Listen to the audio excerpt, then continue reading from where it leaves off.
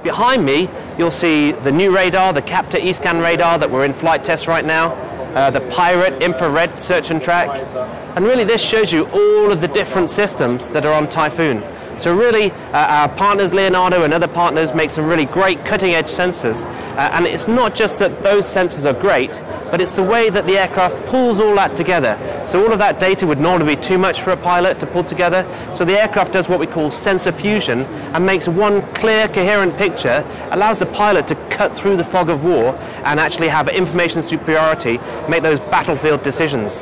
If you add the weapons in, then I can carry a broad range of both US, European and other parts of the world weapons, and that gives me great flexibility, both in air weapons and surface weapons. So I can carry 6 air-to-air missiles at any time, a laser designation pod, up to 8 surface munitions, smart munitions like the Brimstone anti-tank or anti-FIAC missile, as well as precision-guided bombs.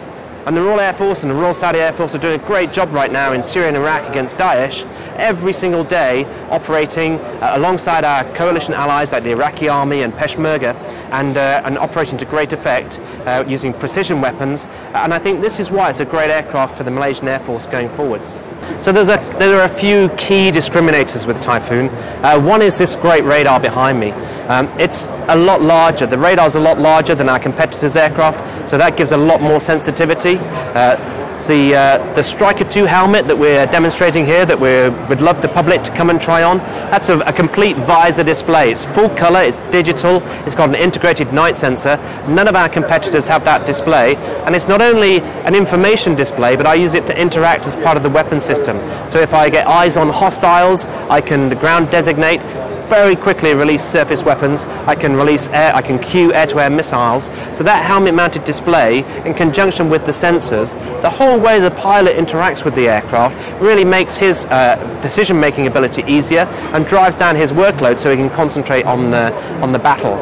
So this is the Striker 2. It's our latest full-digital, full-color integrated night sensor helmet, and as strange as it seems, on his visor he is being shown this imagery that you see behind you.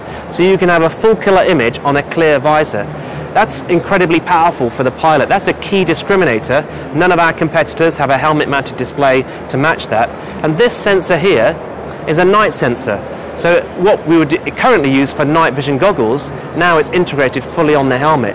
That means in a close air support situation at night, I have full situational awareness, and is a really great example of the cutting-edge technology that's not only in the Eurofighter Typhoon, but within the other systems that actually feed into the jet. So this is made by BAE Systems, Rochester, our AESA Systems division, and yeah, it's in flight test at the moment on the Typhoon. The earlier variant that is in service with all of our current customers is being used every day against Daesh over Iraq and Syria by both the Royal Saudi Air Force and the Royal Air Force.